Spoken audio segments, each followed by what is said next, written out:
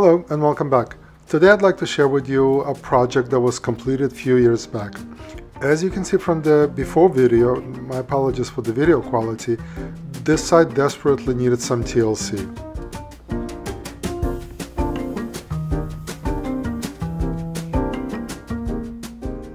But first we had to clear the site just to get a good sense of what the garden feels like.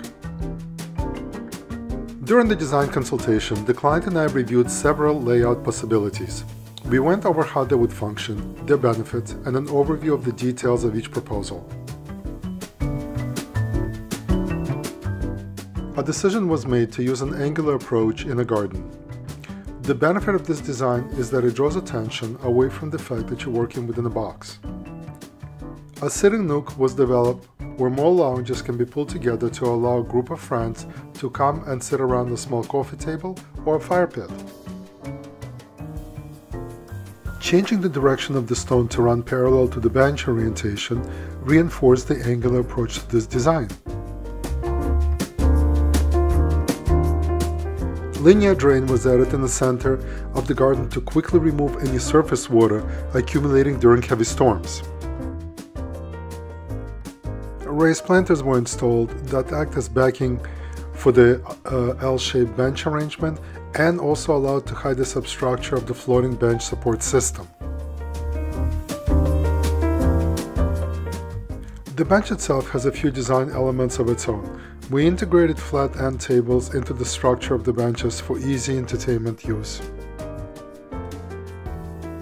A gentle slope was introduced to the benches for a very loungy feel.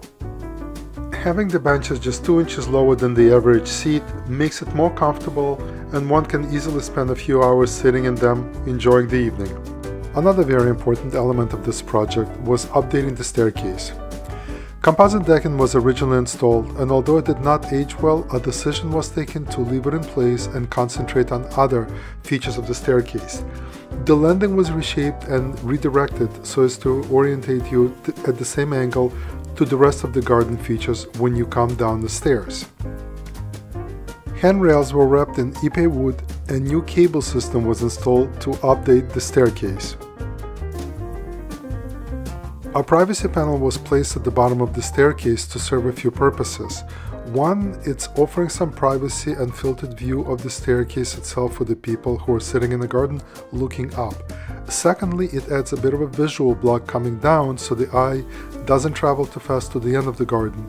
By slowing down the visual experience in the garden itself feels bigger and richer.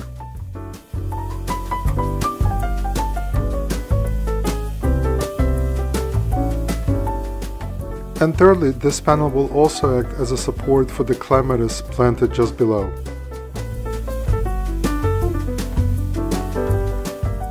The main feature of the garden is a large Japanese maple. It is underplanted with Japanese forest grass, ferns, and hostas. In a year or two after the project completion, these plants will completely fill in the space below the tree. In the opposite corner, we chose a yellow leaf sumac for its winding branches and multi-stem shape. Again, once it matures, it will give height and architectural structure to this corner. Flower beds are designed in such a way that no matter where you're sitting or which way you're looking, there's a focal point for you to enjoy. Of course, a garden such as this one would not be completed without lighting. LED strip lighting was installed under the benches to light up the patio, and two-way sconces light up fence and the garden at the same time. And this was another recently completed project. Thank you for watching.